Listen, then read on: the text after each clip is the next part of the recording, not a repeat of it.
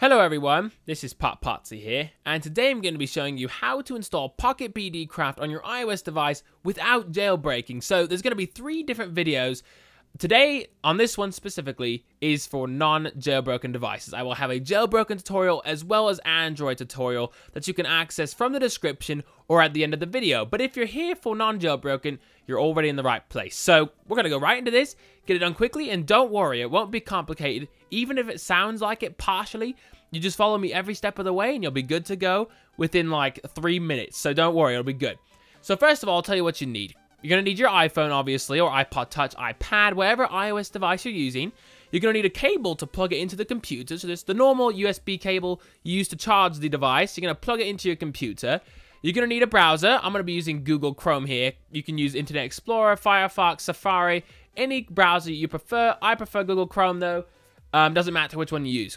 You'll also need iTunes, and you're going to need to have something called an iPhone configuration utility, which I will link in the description, and we'll talk about that later when we actually use it. That's where it sounds a little bit complicated to a lot of people, but don't worry, it won't be. It's very simple. The last thing you'll need is something most people already have, but you'll need something like Winrar or 7-Zip, which are archiving utilities for the computer. So a file archiving utility, so you can unzip and extract different files as well as compress files. So don't worry what that means exactly. We'll just go through that.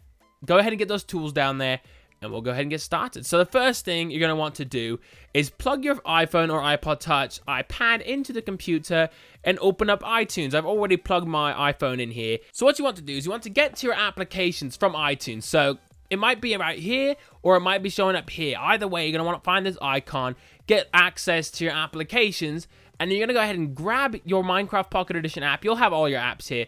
Also, if there is no apps here, you're going to need to sync your iPad, iPhone, or iPod Touch to iTunes. These applications will be whatever you've backed up and synced. So make sure you connected your phone, tablet, iPod before and gotten these things linked over. So once you've done that, you'll grab your Minecraft Pocket Edition and drag it off to your desktop. I've already got the IPA here, but I'll go ahead and copy and replace just so you can see. Minimize iTunes. That's the last thing you're going to need iTunes for. Don't worry, you're already done. That's a huge chunk of this. You're already done. You've got the IPA file. This is the file that actually contains Minecraft Pocket Edition. So once you're done with that, you're going to go ahead and go to your internet browser. I'm going to be using Google Chrome, as I said before. And you want to go to bdcraft.net. Now, once you're at bdcraft.net, you're going to want to go to the Downloads button here. Once you're at the download, you're going to scroll down to PocketBDcraft for Minecraft Pocket Edition. It's been updated recently. It's here at the top. If it's not, don't worry. There's quite a few options here. Great things going on here. BDcraft has some awesome texture packs. It may be near the bottom. It may be at the top. Either way, PocketBDcraft will be available here and is free, of course. So you'll go ahead and click on PocketBDcraft. And when you're here, you can even see my review here. You can scroll down to the bottom and find your downloads available right here. So this is going to be for iOS, these top 3 links, which is what we're looking at here because this is an iOS tutorial for non-jailbroken. So we'll go ahead and download version 0.9.5. Now, 0.9.5 will also work for 0.10.0 from what I understand, so you should be okay there as well. Once this page pops up, you're going to have 5 seconds, and you're going to go and press on Skip Ad, and the download should start automatically. If not, go ahead and click this link right here, but mine did, so should be okay. It looks like it's about 6.7 MB, not a very big file, already done. So once you've done that, you'll go ahead and minimize your browser here, and this is where you're going to find your file archiving utility. I'm going to be using Winrar. I actually prefer 7-Zip, but most people seem to use Winrar, so I figure it's probably best to use this one. So once you've done that, you're going to go ahead and grab your IPA file that you got from iTunes. You're going to click it and drag it over and let go. Now it's loaded into your Minecraft PE IPA file. So you're going to go to the payload, this directory here, and go inside of there. Go inside of the Minecraft PE app file, and this is where all of the textures and other files for Minecraft Pocket Edition are stored. So that's that. So we're going to move this over just a little bit. Next, you're going to want to go down. This is where the next part comes from your downloads. So you're going to go to your downloads. I'm just going to go to Documents and click Downloads here. I've downloaded it a few times, as you can see, for different tests. I'm going to click on it, right-click this, and do Extract Files. And this is where you want to choose where to extract it to. So I'm just going to have it extracted to my downloads folder here as this name. I'm going to click OK. and it's probably going to ask me if I want to overwrite because I've already got this extracted here. I'll just say yes to all, that's fine with me, and here you go. So this is where all the files are.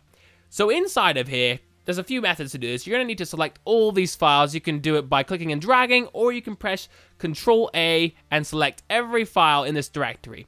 Once you've done that, I'm going to bring this over here. I'm going to grab these files and pop them into this Winrar area. It's going to ask me with this little prompt here, and you're going to say add and replace files. Make sure you replace the files that are currently in this area. So if it's on that right setting there, don't worry about everything else. It'll all be defaulted to the proper stuff. And you're going to click on OK, and it's going to overwrite everything with the new textures. So now you can go ahead and X out of this window, and this takes you to the very last step of this whole tutorial. So you're going to go ahead and minimize this one, and go to open your iPhone configuration utility. Now, if you're wondering how to get this, again, there will be a link in the description. If you go to your browser and literally search iPhone configuration utility, you can pull up right here. It'll be the top link, should be, and should have a Windows as well as Mac download. You can go ahead and see this is for Mac as well. iPhone configuration utility for Windows. So you can get the newest version 3.6.2 and grab that, download it, install it. Very easy and fast. Once you've done that, you can go ahead and search it down here and pull up iPhone configuration utility. Now, once it's open, you're going to have all your information here about your connected device. Now, what you'll do is you'll grab the IPA file that we've modified with the textures, and you'll drag it in the window and pop it up at the top there. Once you've done that, you may not see anything happen because we're on devices, but you're going to have this prompt, of course, but that's not what I was talking about. We're going to say yes, replace its contents, and you're going to click on your device here. Mine says Spencer's iPhone because that's my name and it's my iPhone. I'm going to click on Applications up here on this tab, and you're going to scroll down through your apps, and you're going to find Minecraft PE right here. Now you're going to want to uninstall Minecraft PE and click the install button once again. What you've done is you've uninstalled Minecraft Pocket Edition from your device, and you're reinstalling the new IPA copy that we've overwritten to make sure you have these new texture files. So be aware, you are replacing the entire app. So if you have worlds that you don't want to lose, you're going to want to back those up separately. If you do not, you're going to be wiping them off of the world. So be careful about that. Now that you've done this, you are completely done. Your iPhone, iPod Touch, iPad, whatever you're using, is now going to have an updated version of Minecraft Pocket Edition with the textures of PocketBDcraft, which are incredible. So, thank you guys for watching. I hope this helped you out if you needed to get help.